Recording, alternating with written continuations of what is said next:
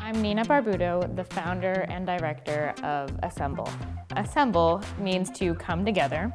It also means to put something together. And so this is a space for social learning and social making.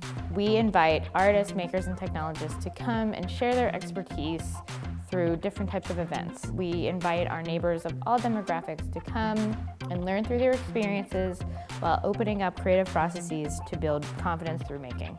We do this through many different types of programs, some of them being our learning parties.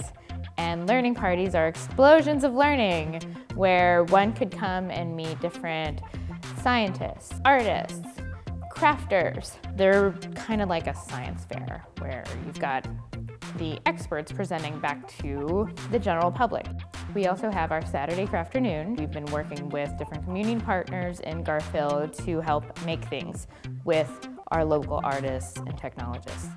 We also have our Make It program. Middle school students come and make things. They go from making things with hard materials and making things with soft materials to then making it smart.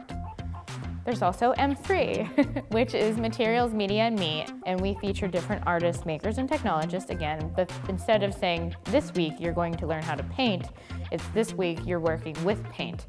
So focusing on the material that you can then tell your message or turn that into a form of media. And how do you do that? And that's where the me comes in, is when the kids happen. We welcome other programs to come in and to happen in this space.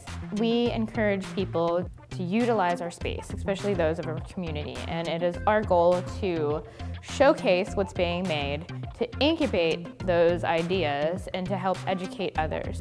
We are an informal learning environment. Not only is this space an experimental space for the kids, but it's also an experimental space for the big kids and people who are interested in the ways that we learn.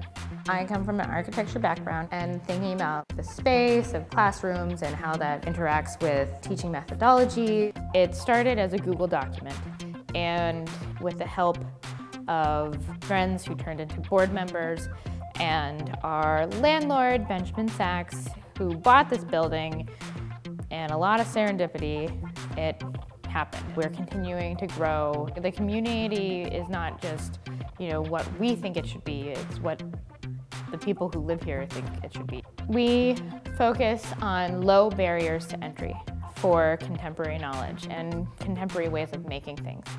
So we want to make information accessible and attainable for all.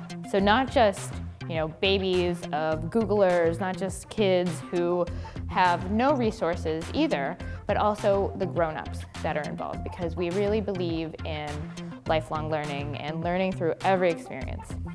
Everything's an opportunity. Pittsburgh's great because even though it has a small town feel and big city cultural values, it's great because it is less competitive versus collaborative.